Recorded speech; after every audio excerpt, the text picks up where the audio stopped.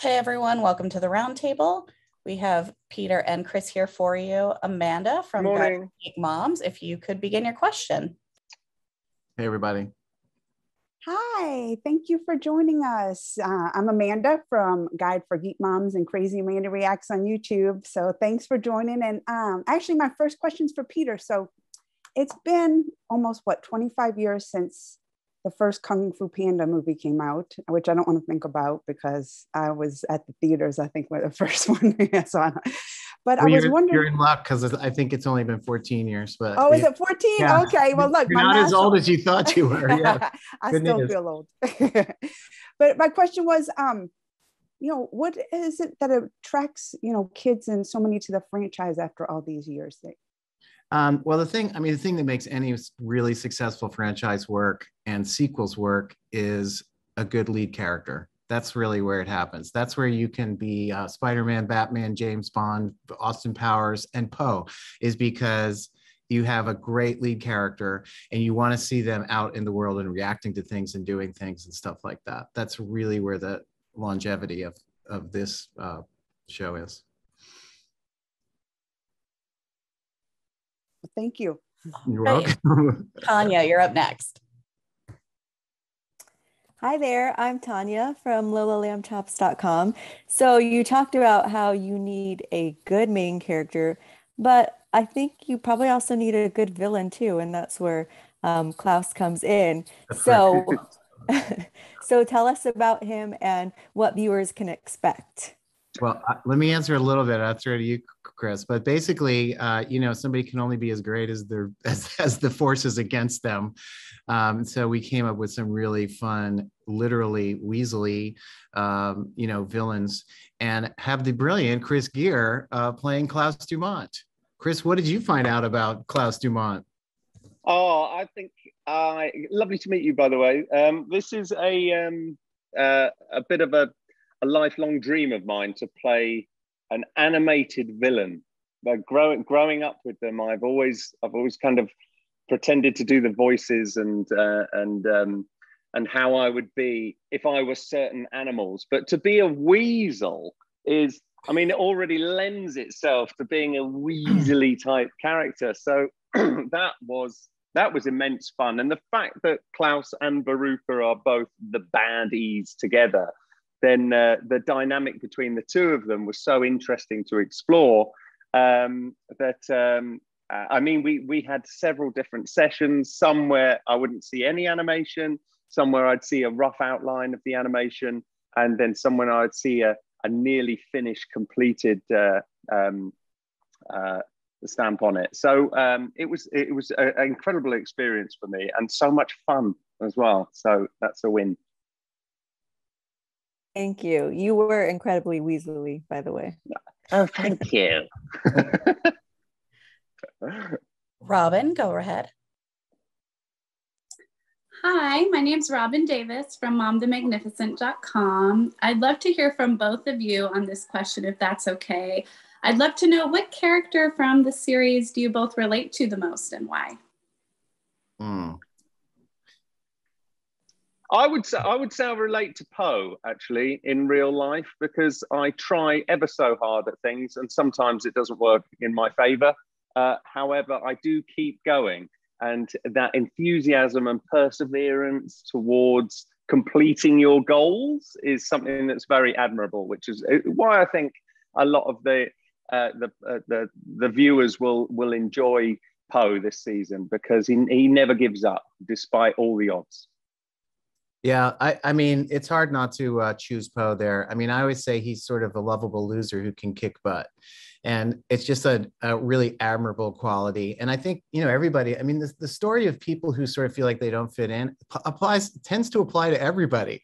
Everybody kind of identifies with that. Also he's just fun. He's just fun and funny. But for me, I've also found that basically I relate to every single character in a show that I'm making, because, they all represent sort of different feelings and different emotions too. Kathy, you're up next.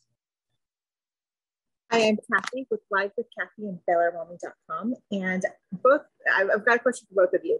One is, Peter, what is it that you would like your audience goers to learn from watching the series? And then Chris, what is what would you like audience goers to learn from you, from your character? I think first of all, I want people to have fun watching the show. And then I think also, we put Poe in a situation here where he feels like he needs to prove himself and he needs to regain his title and sort of regain his stature. And of course, finding out that all of that's really important, he never really lost. I think one of the other really fun things about this particular version of our show is that it's fairly dramatic, and we get into some more drama and some deeper places than sort of a regular kind of cartoon series. So I really enjoy that, and basically to play it real, as we go through that. And Chris Geere. I would say, despite being a baddie in a way, I would say never give up on the task ahead. I mean, Klaus and Veruca have many obstacles on their way, Poe obviously being the obvious one. But the main thing that I would want the viewers to take away is to look after your siblings, because despite how annoying they can be sometimes, and how maybe they make decisions that you don't necessarily agree with, at the end of the day, they are your siblings and you love them and you'll do anything for them. Yeah, and Chris and Della Saba, who plays Veruca, his sister, have the classic kind of sibling, relationship where they can be super tough on each other, but that never drops out. Their actual relationship never falls away. All right, next is T and Tegan. Hi, I'm Tegan. This is my mom, T. We're here with That's at LA. And my first question is for Peter. How has Poe evolved as a warrior and as a person, or in his case, as a panda, since the first film? Well, he's been through a lot of changes, and if you watch all of there are 3 movies and there are 2 previous series, and he kind of gets stronger and more confident. He becomes a master in that way, but I don't think Poe ever really lost his sort of soft core and the kid inside him. And I love that part of him and that discovery, which is very much, in the performance of Jack Black, and actually very much just like Jack, really. So I wanted to keep that part connected. So actually, really what we did is kind of strip away some of the changes that's happened to him and get him back to just the simple version of Poe and kind of who he was when we first met him, which hasn't really changed, and send him into a new adventure, kind of in the way that he's always been, as sort of vulnerable and trying and kind of playing into all of those sort of things. So in terms of time, we're keeping we're on the same timeline that we've always been with Poe the Panda, but he's facing some new simple challenges in the show. Thank you. Next is Victor. Hi, Peter and Chris. Thank you for your time today. My name is Victor. I'm from fandads.com. In the previous series, Mr. Ping was always just like a background character, or he'll be in here now and then. But in this one, we see more of that connection between him and Poe, kind of like that, how he shows up every now and then for him, like a force image, I guess you could say. How important was that to show that relationship between them two in this series, in this go around? Yeah, it's really important to show him. I mean, I love the character of Mr. Ping. James Hong, who is 93 years old in 2022 now, is incredible performer. He's so much fun. He has such a great playful spirit, and it's just a great pairing with him and Poe. And I think the other thing is, this is kind of they have a very tight bond as father and son. Somebody who is always supporting his son through all the tough times. And that's just a real pillar of strength for Poe. So it's great to have him show up, for the emotional part of the story, and for them to make a new connection. And then also, James Hong is just so much fun. And it's like when we do lines with James will do it every line 7 different ways, and all of them work because they're so loaded with character and personality. I mean, he's just really fun to work with. So thumbs up on Mr. Ping. Thank you. Next is Olivia. Hi there, I'm Olivia Douglas from This and That with Olivia. Thank you both for joining us today. My question is for Chris. What about the Kung Fu Panda franchise or the storyline of this attracted you to it? I think, like everyone, I've been a fan of the franchise growing up, but also I think as my son's growing older, and I realize how quickly kids do grow older, that it's such a lovely thing to be able to introduce a character that I loved growing up to a new generation. And I think it's always my aim to perform in things that either my friends would enjoy, my family would feel appropriate, and but most importantly, that I can watch with my family. So as soon as this came about and I was lucky enough to get the role, I thought this is a great opportunity for me and my son and my wife to sit down of an evening and watch something together, which is fun and for all the family. So that was the main draw for me. Of course, a lot of the story Chris didn't know until he would get a script going along. So he didn't necessarily know the arc of his character and where that's going, but he was definitely into playing a villain and finding his Weasley voice. And we had a lot of fun.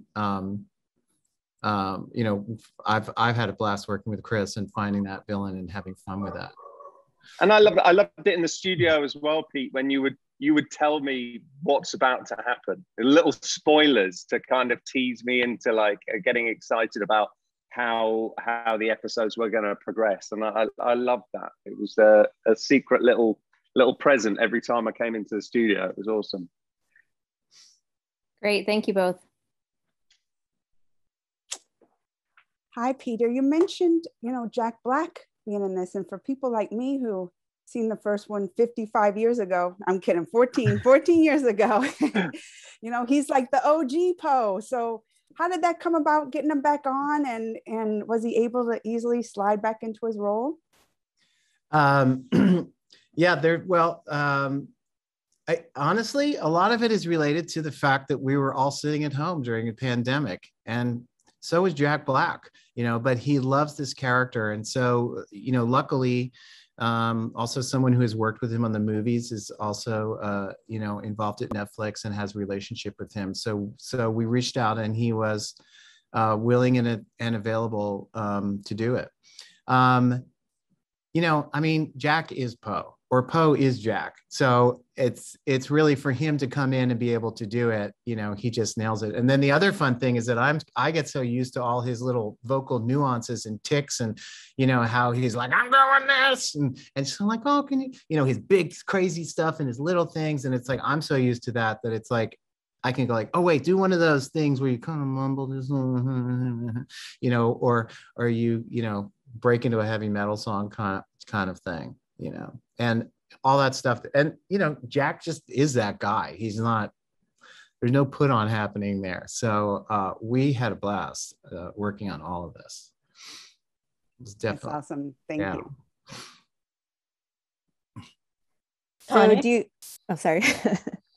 So do you feel like there are more adventures in store for Poe after this adventure? No doubt. I'm sure, we want to keep going with this show, and who knows, other projects. Again, it comes down to that thing where when you have a great character, you can kind of keep, you can keep telling stories just because it's going to be fun to watch this character deal with this situation. And that, and it's appealing. So I'm sure it's going to keep going. It's too good, too much fun. So you're right, it is too good. It's way too much fun. And Chris, I want to know, have you watched all the movies and the animation? And have you gone to Universal and sat in that theater and watched everything happen? The fun thing that springs to mind was when we had a screening of 2 episodes about 3 weeks ago, I think it was, at DreamWorks. And A, I'd never been to DreamWorks before. B, I'd never seen an animation of something I'd done before. I've done lots of animation work, but you normally see them when they're on TV. So we went to the theater. Then Jack Black was there. So, and of course, this is the funny thing about animation, is that I met Poe and I met my sister and I met Peter for the first time at the studio. And then we watched it, and I have to say that I was just blown away by, remember, I'd seen all the phases of the animation. So the first outline of the character and how the mouth might move and things like that. When I see that, and then you compare it to the final product, which is just going to blow everyone away. I mean, it's so much fun. The music, colors, the characters, the story is so beautifully put together, incredibly put together by all these. I don't know how they do it. These people behind the scenes are just wonderful. So yeah, that was something I will never forget. I remember coming home that night, and I felt like a child. It made me just kind of go. It was wonderful. So, and it reminded me of that feeling that I had when I left the cinema after watching, the original movies. So to hand that on to another generation, a new audience, is just amazing. Thank you. So Chris, my next question is for you also. Could you tell us a little bit about how you got into your bad guy character before recording, and what was the recording process like for you? The recording process, it's quite funny actually. So we were, I think my first recording was halfway through 2020, and I just got an acting job in Canada. So I flew to Vancouver with my family. We were able to all go because my son was homeschooling, and we were in the quarantine house. And that's when Peter got in touch and said, we're gonna start recording. And obviously I couldn't go anywhere. All the studios were shut. But luckily my wife is a musician. So she has all the recording equipment that one would need to do a semi-good job of recording something. So there I am in my closet, with coats over my head, doing this character, and I'm trying to find it, and I realize I'm getting really hot because I'm under all this stuff, and I was so fed up that I just went crazy, and then the character came from there, and I thought, how fun would it be for this guy, despite being a baddie, to be constantly annoyed by weather and by his sister and by the fact that they haven't achieved their goals yet. He's constantly annoyed. And so that's where the voice came about, from sheer irritation of life. So I think that's the only thing I thank the pandemic for, I think. We love to hate them. There's a fun thing that happens, and I've been through this a lot with actors and voice actors, is that you write a character like this and they come in and say it like that, and then you go like, oh, okay, I see you do it like this, so I'm going to change my writing, and they go like, okay, I'm starting to get your writing, and it keeps going like that, and you find this sweet spot. I mean, sometimes it takes a couple episodes, but you just find it out where it goes. And so the writers have now heard the actor perform, and they write to that a little more, and it goes the same thing for the actors. They get like, okay, I get what the feeling and the vibe is, and Chris did such a great job of that. It's really fun. Thank you. So our next question is for Peter. And what are some differences or challenges when creating a series compared to a full-length film? Because I know there has been series with Poe and Kung Fu Panda, but they're definitely known for their films. So were there any challenges? Well, I think this series is a little different. So, obviously in a movie, you're telling one single long story, right? That's an hour and a half or whatever it is. And in television, you are telling many, many, many stories. So typically, like on a TV cartoon or a sitcom, every episode is kind of a standalone little story. But what we've done with this particular series is really made one long story. It's kind of, some modern TV where it's really just kind of like the first season, we have 11 episodes and it's one single story. So that becomes a different kind of challenge, which is, all right, we're not making these little episodes. We're making one huge thing that's 4.5 hours or 5 hours or however long it is. So what you do is you go like, oh, I want to tell this part of the story. I want to tell this part of the story, but you haven't written it yet and you don't know what it is yet. And you have to kind of figure out how to make it all fit. So there's this great discovery process that happens along the way. And the same thing when I'm talking about with where the writing meets the actors, it's sort of like the writing meets the story too, because you write something, you go like, oh, that was a really good thing. Let's do more of that. Or this didn't work. Let's do less of that. So you discover it along the way. But ultimately, they both carry the same weight, which is like, can you tell a story that has some real emotion and is fun? That's the same challenge for either medium.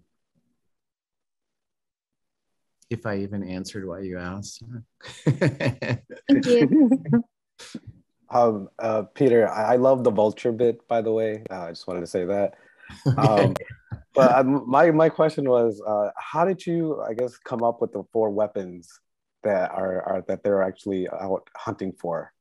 I guess that was just one thing that I was wondering, because I mean, it's pretty cool, like what they're looking for. But I just wondered, like, how did you come up with, out of all the weapons that are out there, these are the 4 particular ones that they're going to hunt down? Some of that is just stumbling in it along the way. And, it's very much, the plot is very much about trying to, the discovery about these weapons and finding these weapons. But of course, what that really is a road trip and a journey for these people to have this adventure. So I think the only thing we kind of knew at the beginning was the idea of this glove. And the rest of it, I think we just kind of stumbled on, and it's really kind of sitting around the room and around the writer's room and it's going like, maybe it's a magic rock. Maybe there's a tree stump that can talk. I mean, it's like, those are the kind of ideas you're throwing out. And of course we didn't use those, but it's more of a discovery process that comes along. Some of it's intentional. Some of it is totally happenstance, in terms of choosing those weapons. And then the story that's related to them also develops as you're going along. So we don't always know everything. We're just trying to stay ahead of the audience a bit. Hi there. So I'm curious which character you feel you relate to the most. I know, obviously, Chris, you play obviously a villain. Maybe you have some things in common, who knows? But you never know, right? I mean, you never know. So just curious if you have a character that you relate to the most, or, one that you would like to be more like. Chris. I would say I relate to Klaus, actually. I'm not an evil weasel in real life, but I am very protective of my sisters, and I am also easily exasperated if things don't go my way. So I would say that there's a lot of Klaus in all of us, yes, also doesn't like the heat and enjoys meditating, which is something that happens later on in the series, which was a lot of fun, actually. And but I would say a support of the family dynamic is something that I would relate to. Yes, I'm not anywhere near as Weasley as him. Yeah, well, I mean, and of course it's hard not for anybody to relate to Poe, because you got someone who is just, they're fun, they're stumbling, they're making mistakes and they're trying to do the right thing, and I think and that's basically how most of us feel, except for Chris. He's not trying to do the right. He's just trying to be a weasel. I think that's just kind of what makes that character great. Is it, it's like, man, I'm trying to do the right thing and I just tripped and fell. So, but I do have a couple skills. Yeah. Great, thank you. Well, I started things off, and I guess I'm the final question, so I'll leave it light. I'd just like to know if you wanted to share any fun fact or behind the scenes story with us. That, our readers always love to hear a good behind the scenes story. I have one, which was actually it was behind the scenes, and I don't think, Pete, I ever told you this before, but I have a lot of friends who are in the acting and film industry world, and I have other friends who know nothing about it whatsoever. So when I went round to our friends for a little of a hangout on a Sunday, there was one of our friends there, and she said to me, "So this new voiceover thing?" And I said, "Yeah." And she said, "So you're playing a weasel?" And I said, "Yeah." And she said, "Does that not get uncomfortable wearing that costume when you're in the studio?" And it's gone down as folklore in our friendship group now that she believed that I was in the recording booth wearing a full 7-foot weasel costume. Yeah. So there you go. And my story is that Chris actually was wearing a weasel costume, but not in the studio. That's the crazy part. Yeah. That's awesome. Thank you, guys. We actually do have some time for a couple more. So Tanya, why don't you go? Okay, great. All right. So Chris, would you rather play the villain or the hero? Good question. Now that I have played the villain, I would like to play more villains, because in the acting world, actually, me acting, I play good guys quite a lot, but I have most fun playing the guys that aren't so good. But in the animation world, it was interesting watching it because it's so much fun playing it, and I am rooting to do well as in that role. However, you're rooting for the hero. I want to be the hero. So I would say that yes, I would say I'd like to be a hero next time. Oh, thank you. Robin? Peter, could you tell us a little bit about some of these new characters that we get to meet? Yeah, so obviously we meet them right away is Klaus and Veruca Dumont, who are our villains and who start this thing. And then of course, one of the big drivers for this thing is that Poe meets a new friend, Wandering Blade, who has come from England, who's played by Rita Ora. And Rita has come, this is really her first voiceover job. Rita has done an incredibly great job playing the character of Wandering Blade. So she and Poe team up on this adventure. They run into Klaus and Veruca. They also meet a monkey named Rukmini, who becomes part of their team. And then there's some other characters. I don't want to give anything away, but who show up and kind of join the team or are after the team. And we have a lot of new characters in this series, and that's been really fun for Poe to interact with as well. And it's because it's really kind of a road trip series. That's been really fun. I don't know if I'm leaving somebody out that I should mention. Can't remember. I'm sure I am.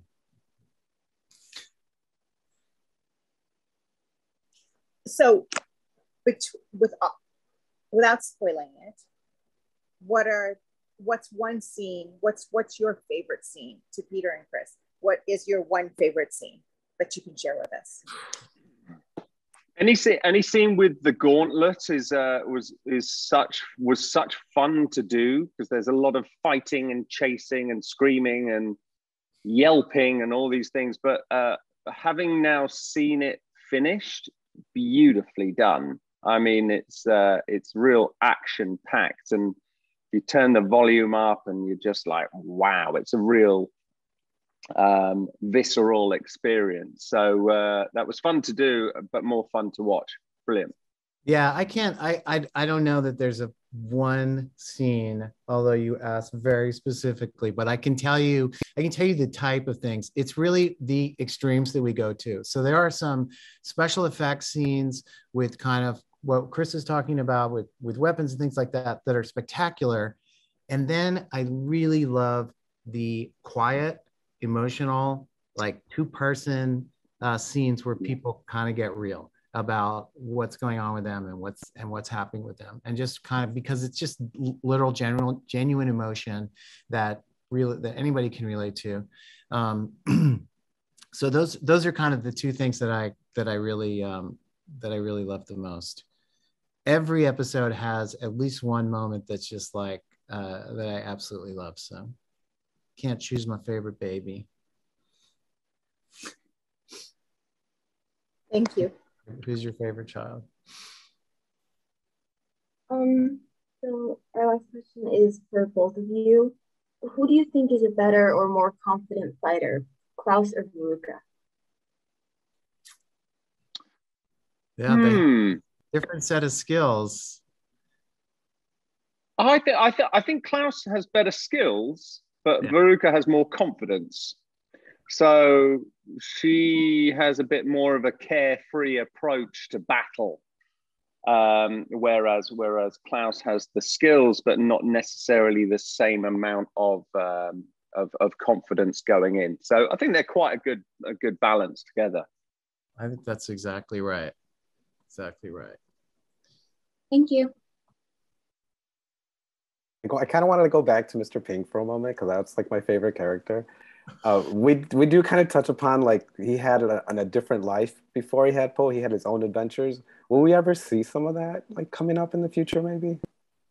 Coming up, well, we'll have to see in the future, I guess. Ooh, have to look into it.